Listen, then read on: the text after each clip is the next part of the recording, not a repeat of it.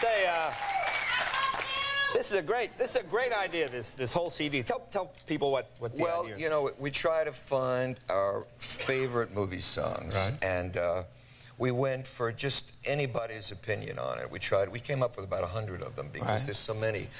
And we asked the producer and the engineer, and we asked the record company, and they all had opinions. And my mom called with a couple of ideas, and we called the janitor in the studio called a couple of. Everybody's got a movie favorite for some reason. Is that your mom putting on the Ritz, I'm guessing? That was my mom. Is that, did I guess right? She wanted, but she was unhappy because it was slow. It was different than the usual. She said, where is the beat? Where is the, you know, she wants to dance to.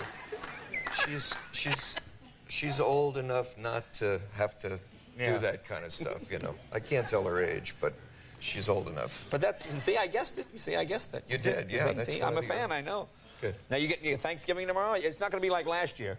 Oh, you heard about that? Tell people last year. You know, half the Valley heard about that. No, see, I love this because here you are at Neil Diamond, you think, oh, it must be this. You know, I can't imagine what Thanksgiving is like at Neil Diamond's house. It must be just palatial. It'll just be, well...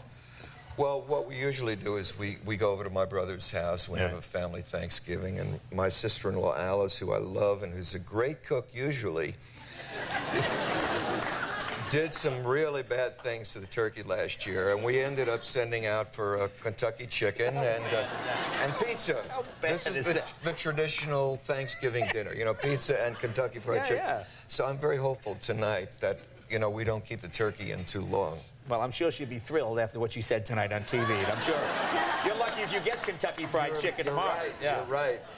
Now, you know, I have a cold. I know you're obviously you're a singer, so this is your lifeblood.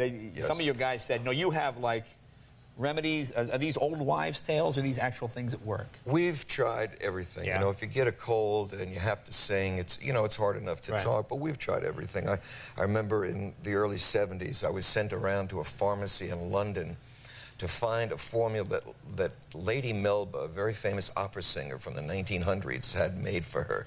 And I drank the whole thing, and it was horrible, and it didn't, you know, made me sicker than ever I was. So, you know, I've run out of remedies, honey and hot water and things like that. So I suggest for you, what you try is get 4 beautiful women. Yes. I like it already. And have them rub chicken soup on your body. Really, that works? I don't know how exactly, but you feel so much better. Really? And it's the chicken soup. It's the love from the chicken soup. It's the love. Neil Diamond, ladies and gentlemen.